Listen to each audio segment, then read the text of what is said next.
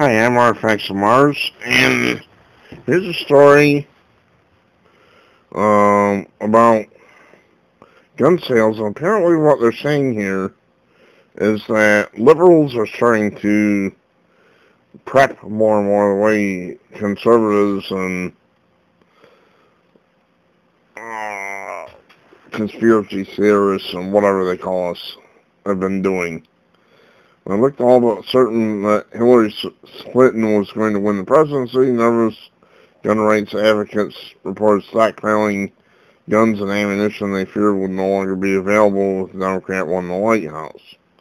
The threat of the Clinton presidency, along with several recent mass shootings, has led to 18 straight months of records for the FBI's National Instant Criminal Background Check system for people seeking a permit to buy a firearm. Many were concerned that the government would enact regulations restricting their access to guns. But since Republican Donald Trump, who was endorsed by the National Rifle Association and supports gun rights, won the White House in November, gun shops anticipate sales would taper off. Shares in major gun companies fell, anticipating a slowdown. If that doesn't seem to be the case, on Black Friday this year, NICB processed a record 185,713 background checks, most in a single day in 20 years since the system has existed.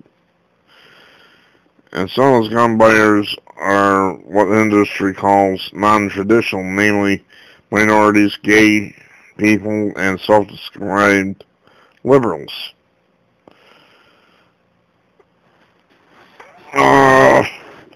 Well, unless you count Ted Kaczynski types living in shacks with all the technology, I don't think there's a lot of liberals really doing this. Some of these gun buyers are what the industry calls non-traditional. Well, I already did that. In the more conservative gun world, there's definitely a feeling that liberals hate guns. Yeah, you think? Liberal Gun Club spokesperson Larry Smith told BBC. She said there has been a spike in inquiries into our organization after Trump's election and that paid membership has increased 10%. So they're scared of Trump. I've had feelers on what liberals are really scared about with Trump is they're afraid they're going to start losing their goodies. Government supply goodies. That's most of it. People have expressed concern that an increase in hate crimes since Trump's election could escalate into something more violent, Smith said, and they want to be prepared. Yes, there are liberals who dislike guns, but the vast majority of them have never been around guns, don't know much about other than what they are told, Smith wrote in her organization's website. Smith has also been working in non-traditional gun groups like Black Guns Matter and Pink Pistols. Pink Pistols promotes legal, safe, and responsible use of firearms for self-defense of the sexual minority community. The group, which has 45 chapters nationwide, calls itself a shooting group that honors diversity, teaches queers to shoot.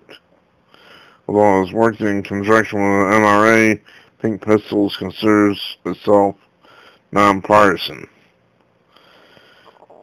So, mostly this is just about minorities, not so much about white liberals, apparently.